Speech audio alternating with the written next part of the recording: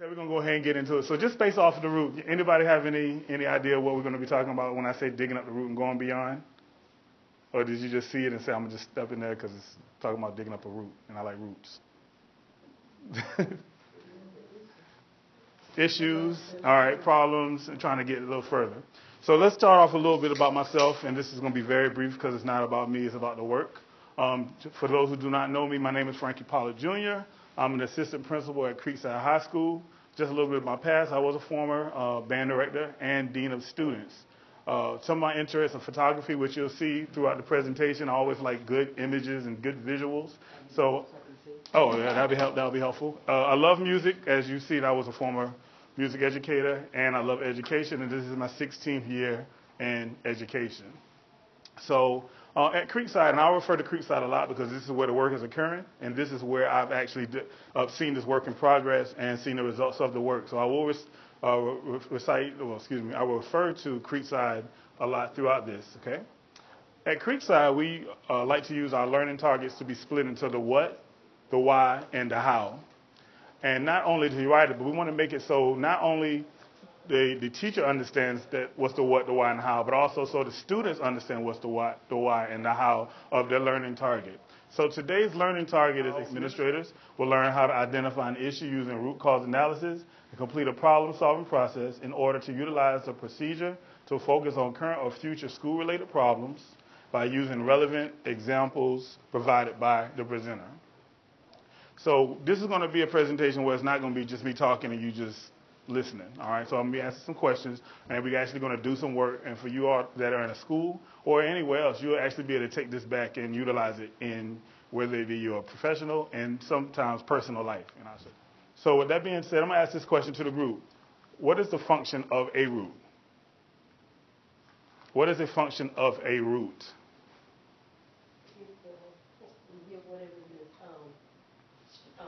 Some stability to connect it to what's below and then to give it the support so that it can stand up a little further. Yes. Any other? All right, good. Nutrients. All right. So what we got from Merriam-Webster Dictionary is a root is something that is an origin or a source or is a condition of quality. So next is, I want to give you an example, and then I'm asked this question. I'll give you an example first. In my yard, I have weeds. The kind of weeds that you don't want, not the kind that some of you do want. Now, but we have weeds. With that being said, what would be the effect of the root if I wanted to go get rid of my weeds, but I didn't pull up the root? So back to the question, what is the effect of a root not being fully removed? What happens? It's going to come back, all right? So when I was young, I found out the hard way when they say go out there and get rid of the weeds, or I go out and just pull them up. Look, Dad, I got all the weeds, and then they go back up. They're coming right back. So basically, the problem remains, and the issue will resurface. So we're utilizing today a procedure or process called the 5 whys. How many have ever heard or utilized 5 whys? All right, good. So the beginning part of this process was going to utilize the 5 whys, which is why it's saying find the root cause and going beyond. So after we get the 5 whys and we get to that solution, then we're going to go beyond. But with that being said, we're still going to review that for everybody. So let's talk about our problem number 1. Excuse me. In D.C., there was an increased amount of money spent on cleaning supplies at the Washington Monument. That's our problem. All right, so we looked at the problem. We spent a lot of money. Why? So we're going to now ask this question 5 times, and we're going to get down to what's the real cause. So why are we spending more money on cleaning supplies? Because we need more cleaning solution than normal. All right, well, let's look a little further at why do we need more cleaning solution than normal? There's an increase in pigeon droppings or whatever you want to call it. All right, on the steps or in the area. So why is it an increase in pigeon droppings? Well, pigeons are attracting those spiders, or why are spiders coming around? Spiders like the gnats. All right, so now we're asking, why are gnats coming around? What's making these gnats? What's attracting these gnats? Well, the gnats are attracted to fluorescent lights. So now we've asked why? 5 whys. So we should be at a solution or closest solution. So what are subtracting the gnats, fluorescent lights? What can you do to fix that problem? Anybody? Change the lights.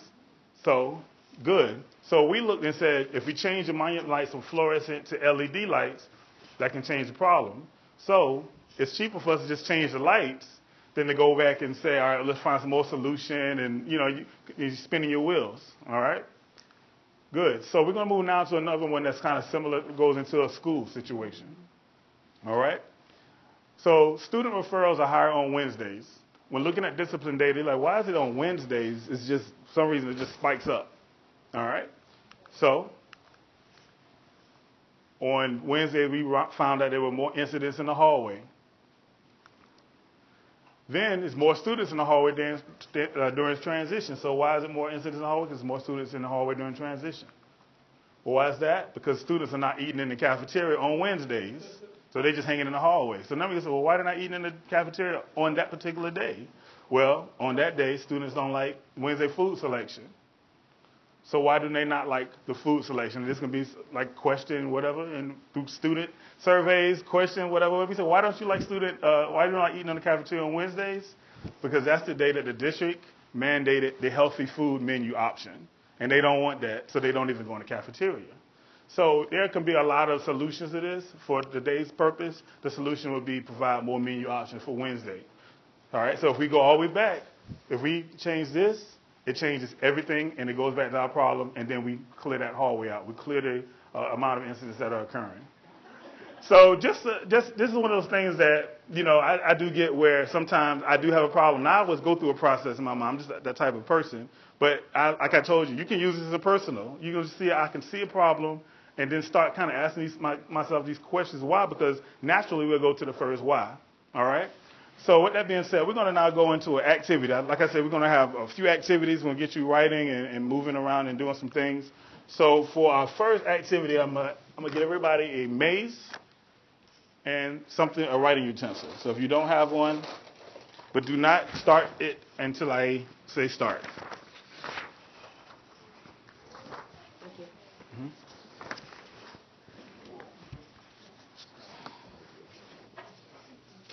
You got one right there. But I have a helper or something here to help me pass out my papers.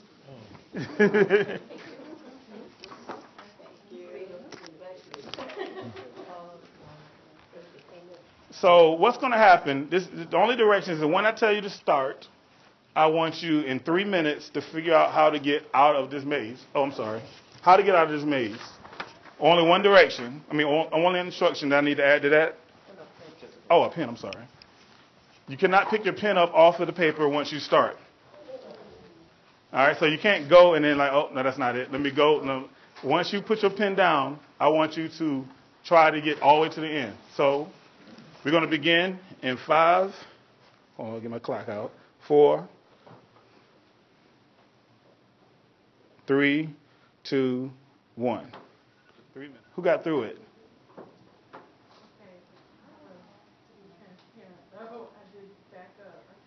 Mm-hmm. As long as you kept your pen on the.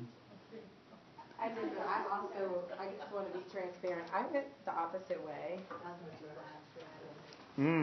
I like that. That's a whole nother thought process. And then afterwards was like, okay, so before I say it, can anybody just tell me why you think I use this maze to bring home some type of point? Like how she said, you gotta start from the beginning. I like that. When she said it, I was like, oh yeah, I didn't think about that. So we always talk about that backwards design. Good, that was good. So the ones who that actually kept your pen on the paper and went around, how many times did you run into a wall? Quite a few times, right? Now, what was making you have to make that that quick, rash decision to kind of get in there? What was it that was making me? The competition, what else? Time, all right? So let me ask this last question. How many of you all actually went through and did not put your pen on the paper until you figured it out? All right? So the time. So if you had more time, do you think you would have took more time to plan it and say, look, before I even start, let me navigate this whole thing? All right? Good.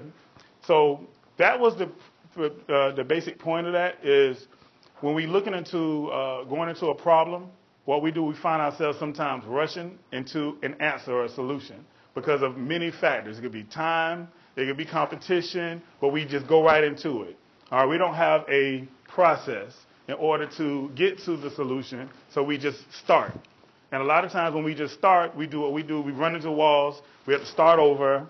Or we don't start at all. We just quit and say, forget it. We'll deal with it another time. And that doesn't make the problem go away because basically that's just taking out the top part but not digging down into the root. All right? So you can keep that activity for right now. We're going to continue to move, but that was just something to keep your mind thinking on where we're going right now.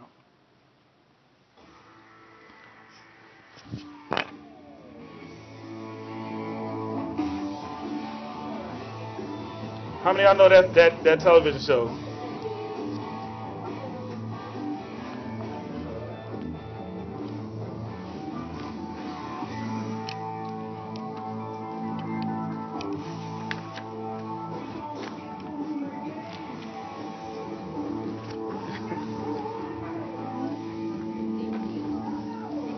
Here you go.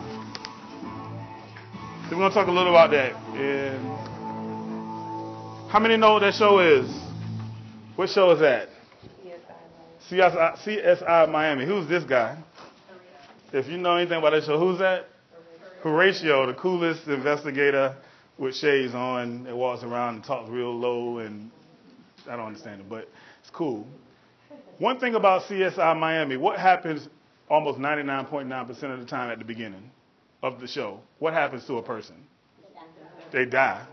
All right, 99.9, I've never seen a show where it didn't happen. So I'm going to say 100% of the time the show starts off with someone dying. But the directors do a good job of leading you as the viewer to believe that you know who was the murderer at the beginning of the show. Because that person was who they were arguing with. So that, like, let's set that up. They're arguing, a man and a woman is arguing. He says, forget you, I hate you, I can't stand you. She goes away, and all of a sudden she gets hit in the head. And then she's dead, and then Horatio shows up, and the first person you're thinking has to be that angry boyfriend or angry friend. 15 minutes later into a 30-minute show, they start introducing new clues, new people, and then you see the person who you thought it was is actually not the killer. That person actually went away and went home. It was actually somebody new introduced into the story. So basically, we have a problem, but we automatically had a solution without going through the same process that Horatio and his team normally goes through. Because if that was the case, they would just arrest a person and the show would be over in 5 minutes. But that never happens. So with that being said, this is how it looks. We have a problem, we jump to the solution, but then we end up confused, running into walls, quitting, whatever it may be. We have to change that mindset.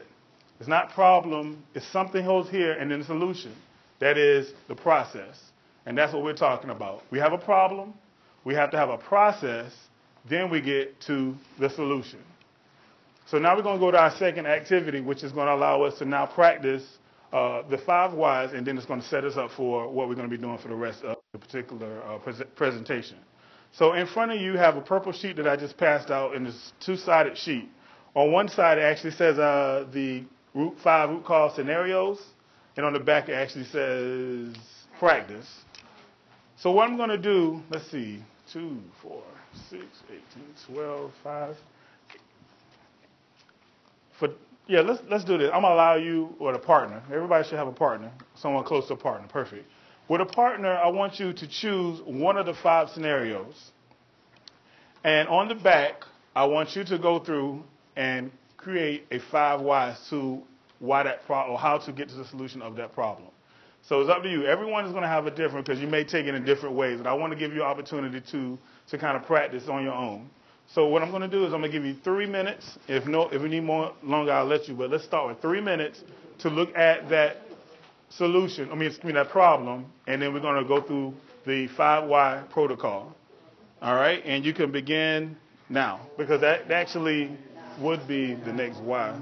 Because as a teacher, why don't I know? Because someone may not have, I may not be exposed to it. I never, so now. All right, so we're going to bring it back together, and we had some good conversation that we're going to talk about. Did anyone get sort of stuck or kind of, kind of get off track a little when you began your whys? Was it a little more difficult than just going straight down? All right. Now, this is something that cannot just be done in 5 minutes. We've done this in our leadership team. It took us a while, and this is not like, this is just a sample, 5 minutes. But this is really how you can really get down to a solution to start looking at yourself. So, Mr. Sykes, I heard you say about the 5 whys. You were saying, what did you state? The statement you made about us. Yeah. Can you state that again? So I said, basically, when you get to you're close to your root cause when you're pointing yourself as a possible problem, as a possible root cause. In this case, we looked at student data decreasing in 7th grade math. We went through where teachers don't know how to practice standards, why don't teachers know how to practice standards. We weren't given ample time to teach the standards, blah, blah, blah. We ultimately didn't set up enough time to train the teachers. So that was a conversation, because what happens is sometimes we'll go into this and then we'll start changing it from us to them. And then that's not, because we can't control them. We can only control us. So let me get another one before I go. Anyone else chose 7th grade math or had a different path on that, or another one? We did 7th grade math, and as we were going through our whys, we talked about why did the test scores actually drop, and why was it just 7th grade math, assuming that in the other subjects they didn't drop, because we just focusing on 7th grade math, and why does it matter? Why was that 7th grade so significant at that time? When we went through our whys, we discovered that it had to be instruction. So putting it back on the teacher instruction, and that we did not evaluate the instruction to determine what was the deficit. So when you say we, meaning? If I'm the admin Okay. administrative team. Okay. So Okay. it came back on us that we need to provide more professional development. They have the proper tools. Yes. Okay.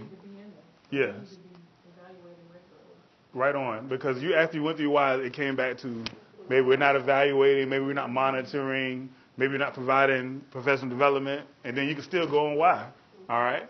Good. Anyone different than 7th grade math?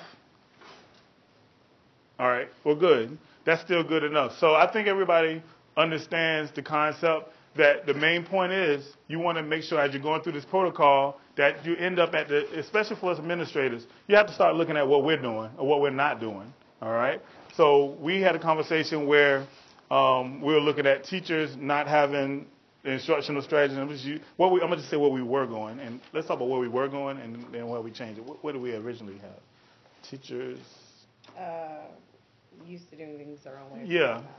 So once we got to that point, we said teachers were used to kind of doing things their own way, and then we had to kind of stop and say, all right, well, why? Like, what is it that they're missing? So now it's on us as administrators to say, well, if you're used to doing things your own way and it's not the right way, it's back on us now to shape you or get you in the right direction. And that's going to be utilized as we go further. So with that being said, now we've gotten to the root. We've gotten to the root. Our root cause is professional development. We need to do more evaluations. We need to monitor better. So now we have that. What are we going to do now? We identified it. We know that information. And for a lot of schools, or we get to that point, and that's where we stop. All right? We make a plan, and we say, all right, this was wrong. All right? And then the problem never changes because that's where it stops. We have leadership teams that have 2 and 3 hour meetings. We get to this point, and then it's never put into the classroom. It's never put into practice. It's never put into a PLC. Or if it's discussed in the PLC, it never goes back into the classroom. All right? So now we're going beyond the root. So I look at this as 6 steps to success once we get beyond the root. Step 1 is identifying the root cause, which you all just did.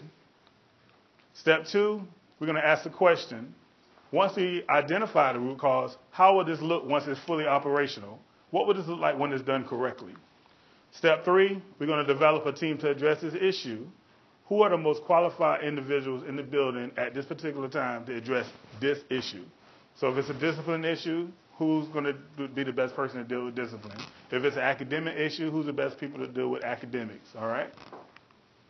Step 4, tasks. Now we have to start developing the tasks that have to be completed in order for us to get back to addressing the root.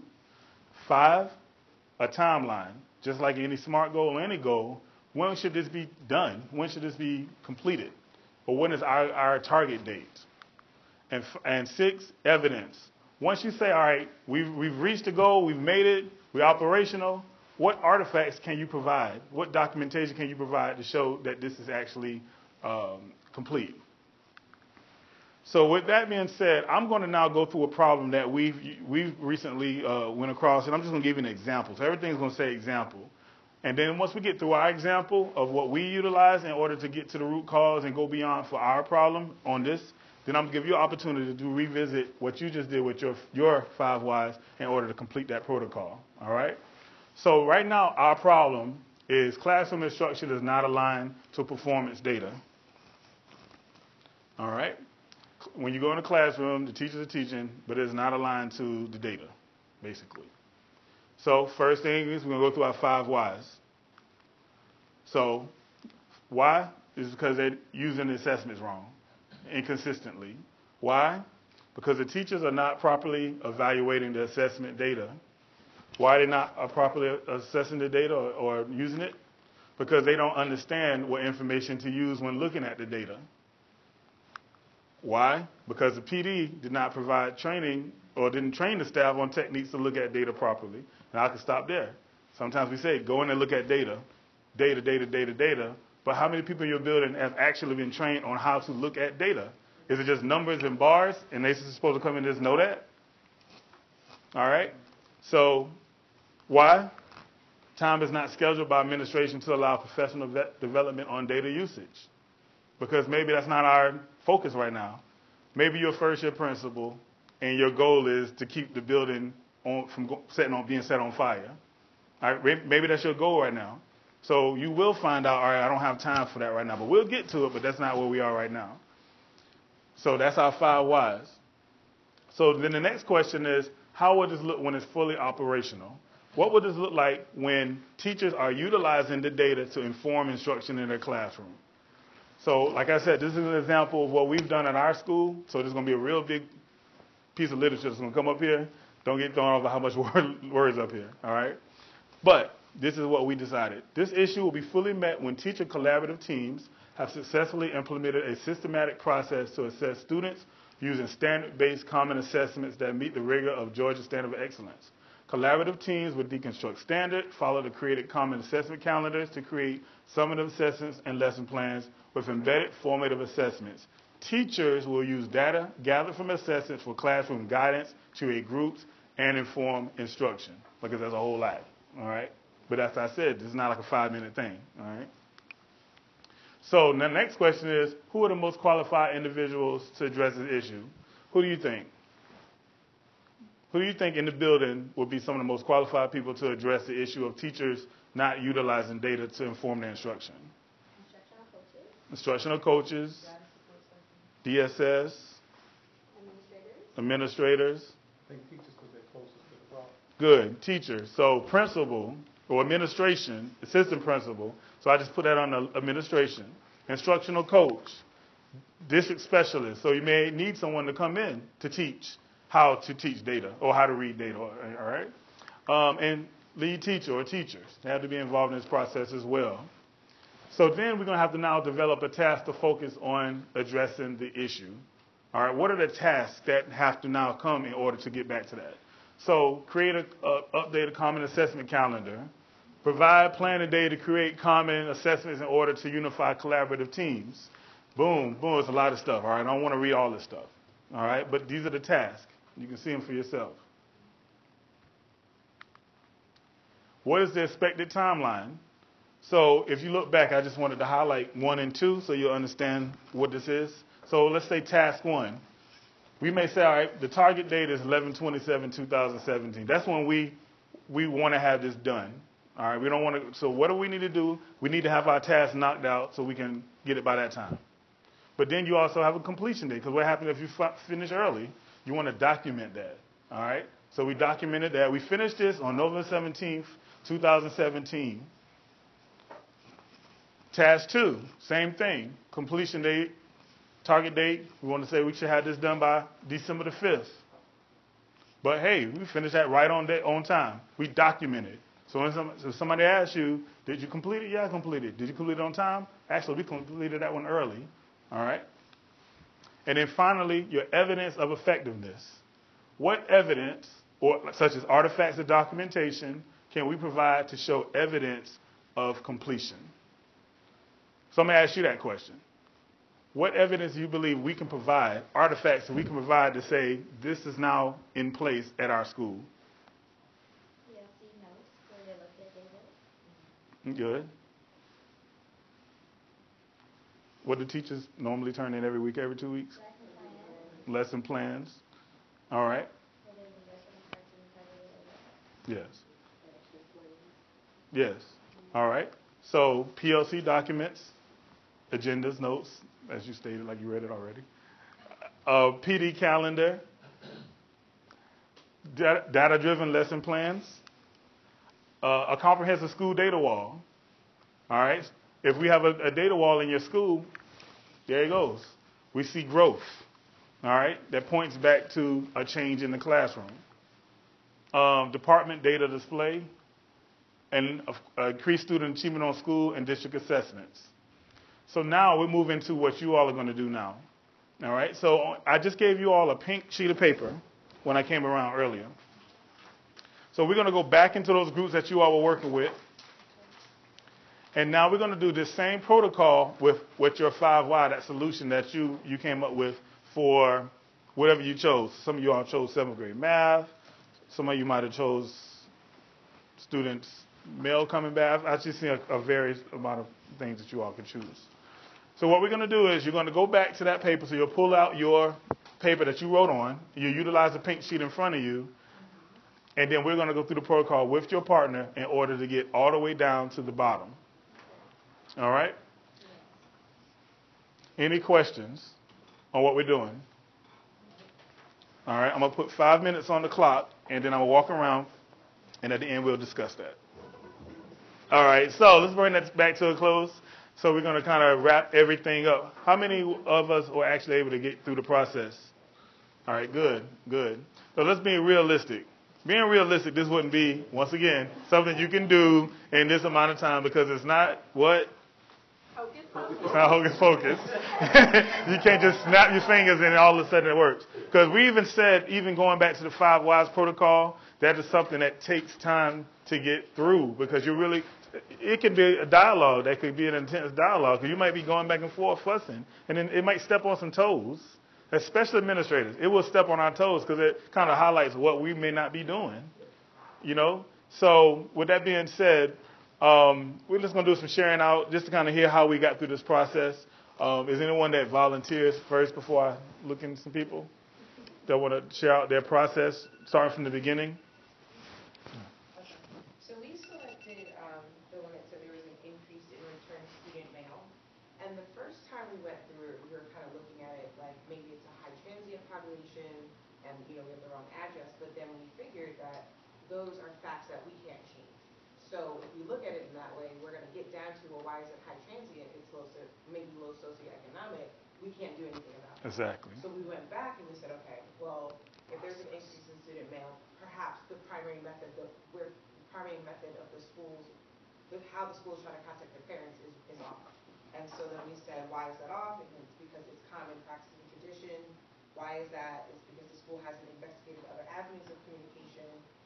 Why haven't they done that? The task has not been delegated, and then we didn't have a fifth why. But we did come up with the school needs to have multiple avenues of parent communication. So then we said the problem when it's fully operational, parents will have multiple options for receiving pertinent information, and who are the people most qualified to address this issue? Possibly the informational technology department, or maybe district administrators, kind of looking at something for all of the schools and not just one.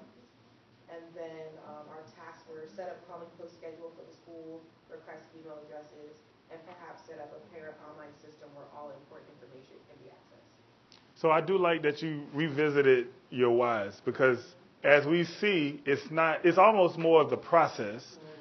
You know, we have to now revisit our process. That kind of opens that mindset up. So good. I like that you said that, because that is exactly where we've normally kind of took that conversation back to things that we can't control versus looking at what if it's our process.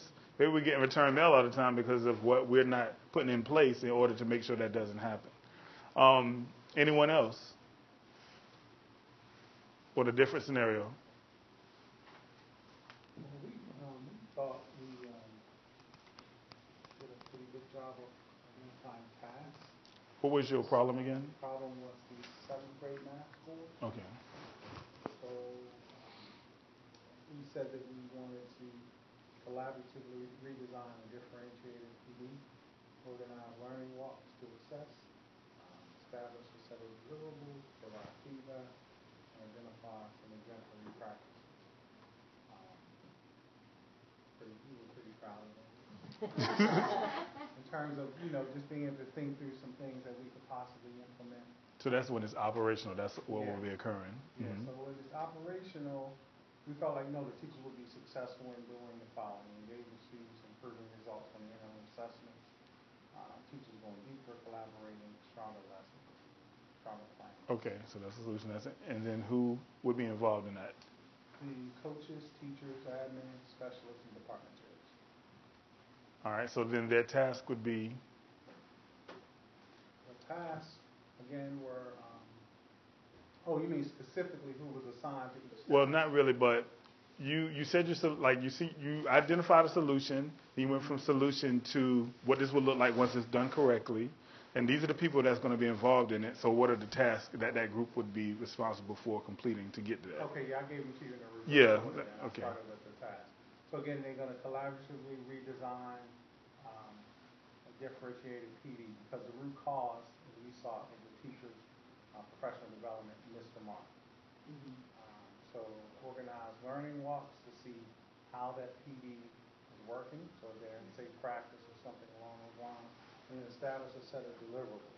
So we're going to ask the teachers to give us how that sample work, lesson plan, some artifact that they have gotten us, and then we'll ask them to give us feedback, and we'll provide feedback to them, and then we'll identify some exemplars. All right, and then so that already turns into artifacts, what you just said, because you said you asked for lesson plans, and so you already have your artifacts set and ready to go. Right. Good. Right. All right, and then of course we put time on it. When should it be done in target date? All right. Anyone else? Okay.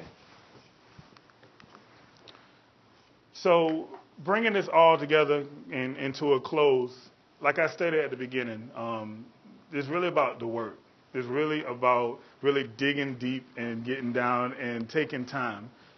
What we found to be successful for us at Creekside, and I say real results, the story of Creekside High School, is because we've made a lot of gains in the last few years. And I think it's dedicated to how we've utilized our leadership team, building capacity with those leaders, being able to have not only our principal and assistant principals to be instructional leaders, but also our administrative assistants or dean of students, and then properly utilizing our instructional coaches and all the way down. So once we put these processes in place and we have people who now understand the goal and where we're trying to go, and we put a protocol like this out, we will now have instructional conversation where we will not always agree, but we can get down to the 5 whys, to the solution. Then from that solution, we can now start to build what would this look like once it's done correctly? All right, what would this look like? Then add in who should be on this team, who should be on this committee, because everybody can't do everything. Like we said earlier, we may need the instructional coaches and teachers to be in this committee dealing with the 7th grade math. We may need the attendance clerk, social worker, who else? Maybe communities and schools, maybe RTI DISPRO to be dealing with mail. So we have to kind of look at the different people, and then that's how you start to build your committees, and that's how you start to build capacity, because now those people own those things. So this is what we kind of use to go from non-evident into operational. And I'll say non-evident because when we started this process, we did a self-assessment. and we looked at where we were in some of the indicators that would allow us to kind of move forward as a school, and we were non-evident. We had nothing in process. We had no process in place for certain areas. But once we utilized this, and this is actually not hocus pocus, but it happened quickly. It happened quickly. We went from non-evident to operational by getting those people to think. So this goes back to your maze. We didn't just jump in and start trying to figure it out. We had to go and put some time into the front load of let's put the right people in place. Who's on the leadership team? Who's leading what work? Who's in what committee? And then we started to work. So we did have to not run into walls like you did on the maze. So that's what the whole purpose of that maze was. So with that being said, that pretty much closes out the session for today. And my name is Frankie Pollock. If you need to reach me, this is my email. This is my work cell. And this is pretty much it. So all I ask you to do is work hard and stay humble. Thank you. All right. And I got to bring in the left.